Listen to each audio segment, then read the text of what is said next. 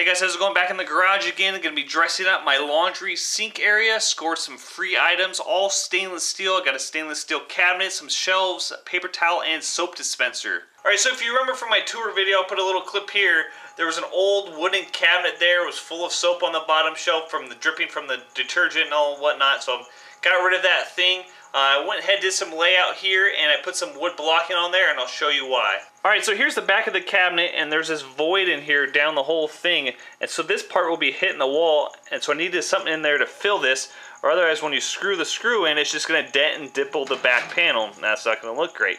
So that's why I went ahead and put those wood blocks on the wall, so that way there's something solid to screw into.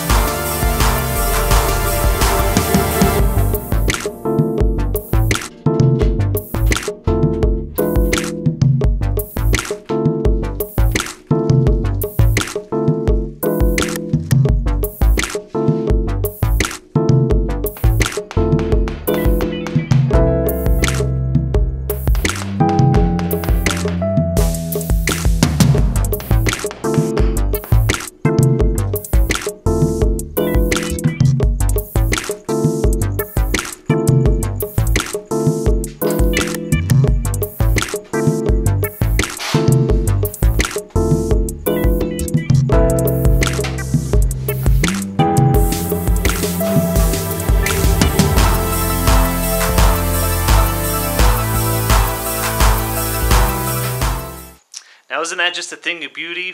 It's pretty, if I do say so myself.